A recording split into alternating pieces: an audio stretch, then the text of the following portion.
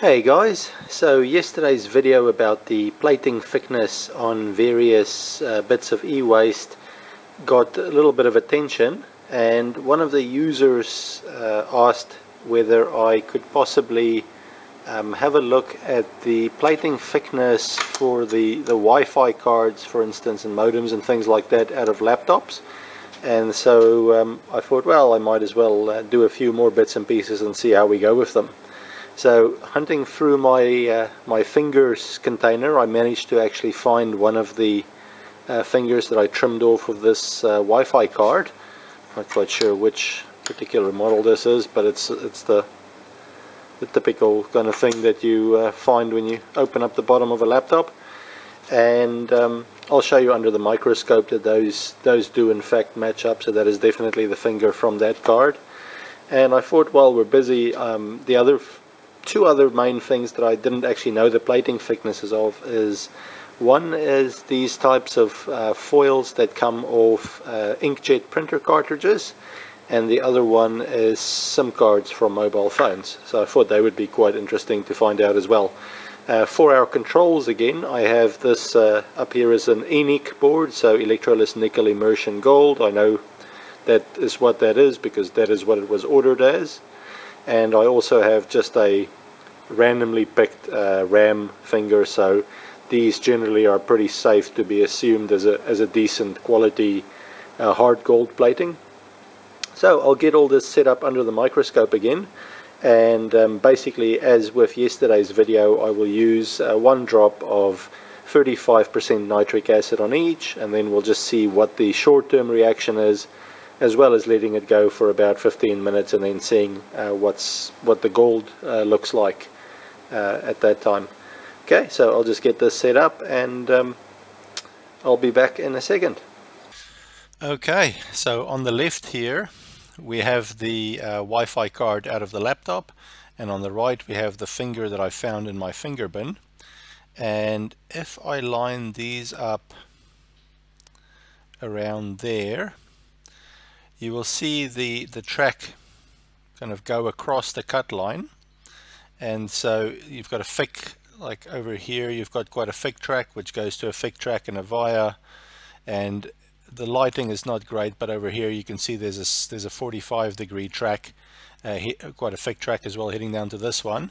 So I am 100% sure that the finger we are going to test here is from this Wi-Fi card. I'll just show you the other side as well, just as a confirmation, but I'm quite sure that what we've got is what we want.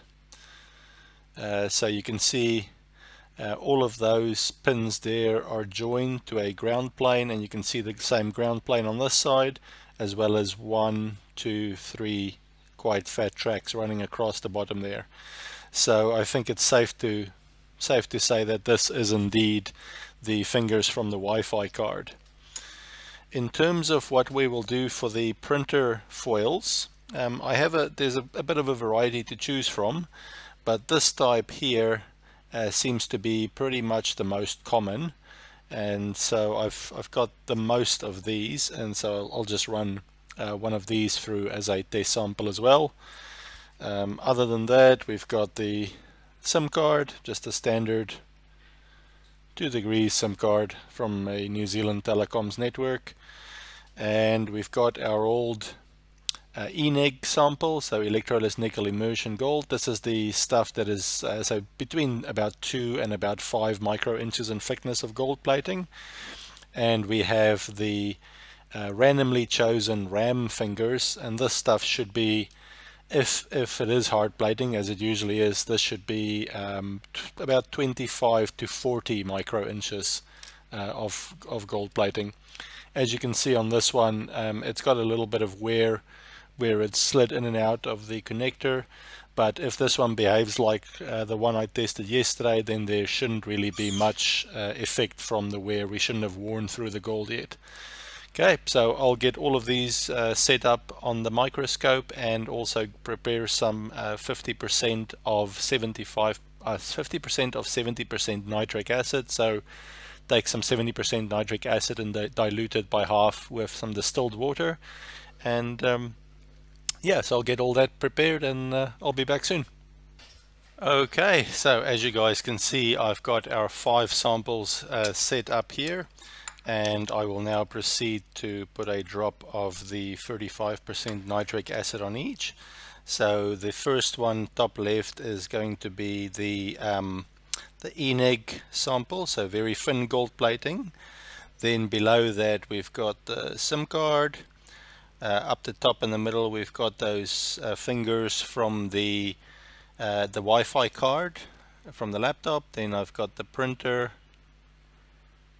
I've got the printer foil from the printer cartridge, and then we've got our control sample here, which is a standard RAM finger. So we'll see how that goes. So, okay, got those. I'll just get myself set up here, and then we will have a quick look and see if there is anything happening. So the time at the moment, 4 minutes past 4 in the afternoon, so that will give us some idea of how long things are taking. Based on yesterday's result, I expect the ENIG sample to start showing, this one here, to start showing a reaction first, and as you can see there, if I go to maximum zoom, we are already, after only seconds, we are seeing a reaction on the ENIG. Obviously, as more of the acid finds its way through the porous gold to the nickel and copper underneath, we will see a quicker reaction. Let's have a quick initial look at the SIM card. So initially the SIM card is looking pretty good. There's not much happening there at all. So let's have a look next at, you can see how the ENIG is really going for it. Let's have a look at this finger here from the laptop Wi-Fi card. Oops. So very little happening there. Strongly suspecting at this point that those are going to be hard gold plated, not a ENIG plating. Let's see if anything is happening with our printer foil. See if I can focus on the gold. Once again looking pretty good, nothing much happening there. And then if I move over to our RAM finger sample, go for maximum zoom to see if we can see any reaction. So nothing much happening there either, not even where it has obviously been scratched, the gold where it's been inserted and removed. So nothing much appearing. Maybe the slightest bit of reaction in the middle there where the scratching was the deepest, but if we compare that still to our ENIG example, you will see a very nice vigorous very vigorous reaction there. So I think at this point what I'll do is I'll set these up. I'll get them into focus. I will go and set up a bit of a time lapse, and then we'll come back again in about 15 or 20 minutes and just see how all the various samples have reacted. Okay, back soon.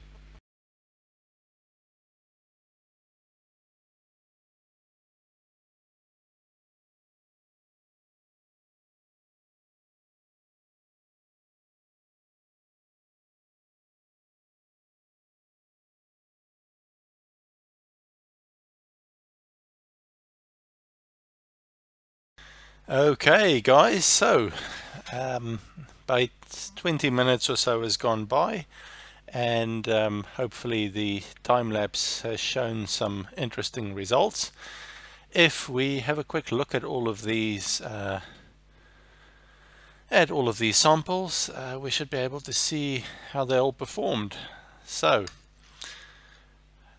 not much of a surprise with this one here. This is our ENIG sample, so we were based on yesterday's results, we were expecting this to be quite a decent reaction. And then I will try, as per yesterday, just giving it a scratch. Let me just find my tweezers. We'll give it a scratch of the pipette again and just see. yeah, so just basically as we saw yesterday, the gold does come off in very tiny flakes. A little bit of a mixed bag here with the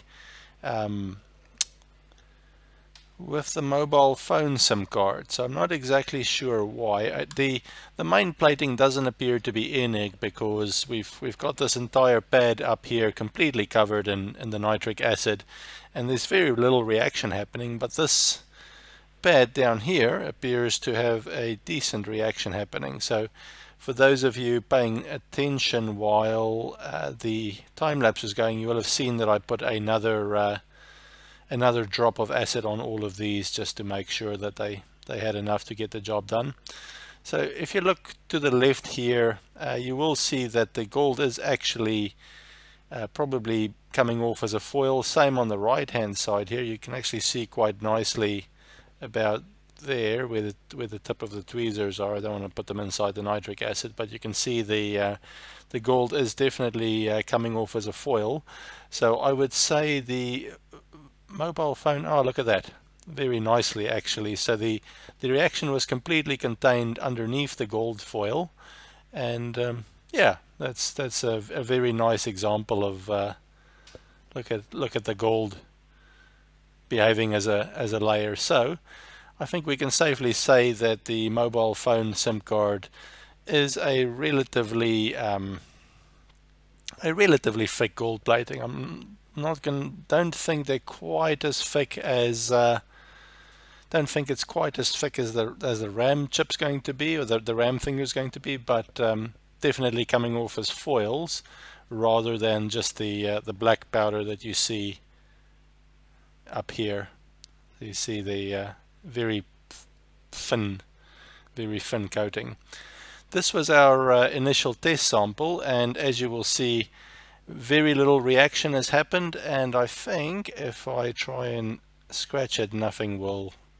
I can feel the yeah, so absolutely nothing happening, and that's pretty much what we expected to see from a very good hard gold plating. So the answer to the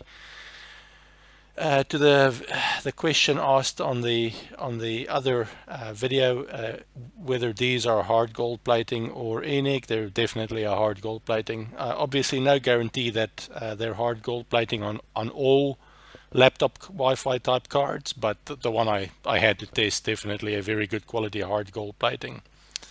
Then a little bit of a surprise here from the printer foil. There appears to be very little reaction happening, and appears to be a very good quality gold coating on these. I would say probably in line with RAM in terms of the coating on this. So yeah, so that's a good to know. So it might actually be worthwhile collecting up these inkjet foils from print cartridges. I'm quite surprised by that. I didn't think it was going to be a very thick coating, but this appears to be resisting the nitric acid very well. Okay, then here coming to our control RAM finger, which we relatively certain is going to be a hard gold plating. And you can see on the left there where the copper is exposed by the cut, you can see a little bit of bubbling, so a bit of reaction happening. Same at the top here near the via. But overall, oops, I'm just going to try and rotate this so that we can look at it that way. There we go. Overall, not much of a reaction has happened here. A little bit more possibly than the RAM finger we tried yesterday, but still a very good quality coating. And I suspect I can actually feel the thickness of it, but there's obviously nowhere near enough time has gone past to actually remove enough copper underneath, because the nitric acid can't go through the gold, it has to go around it. So you can see the reaction is mostly happening around the sides here, and possibly a little bit in the middle where the gold coating was damaged by the insertion. You can see with the scratching I have actually removed that little bit of there is a little bit of a gold foil floating around. There it is in the middle. That came off that little bottom bit where obviously the acid had enough time to work its way around the gold and remove the copper and other base metals underneath the gold. So that was a quite an interesting reaction. I'd say let's go back to full view. I'd say the surprising one here probably is the mobile phone SIM card, which would be somewhere in the middle. So we're definitely thicker than ENIG, but not quite a hard gold plating. The printer foil, very, very impressive coating on that. There's just no bubbling, no reaction, nothing happening there. So that's done really well. And yeah, the aim of this was to check out this one here, which is the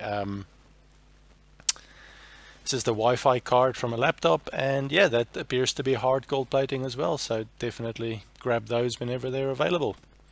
Okay, guys, hope this was a nice little follow-up to yesterday's video, and yeah, once again, feel free, if you can think of anything that would be interesting to test, feel free to let me know, and if I can get access to it, I'm quite happy to give it a try. I think possibly one of the things we might try at some point is see how the coating behaves on things like RF connectors, just see how thick the plating is on that. I'm fairly sure the plating is not very thick, but it might be hard gold plating thick.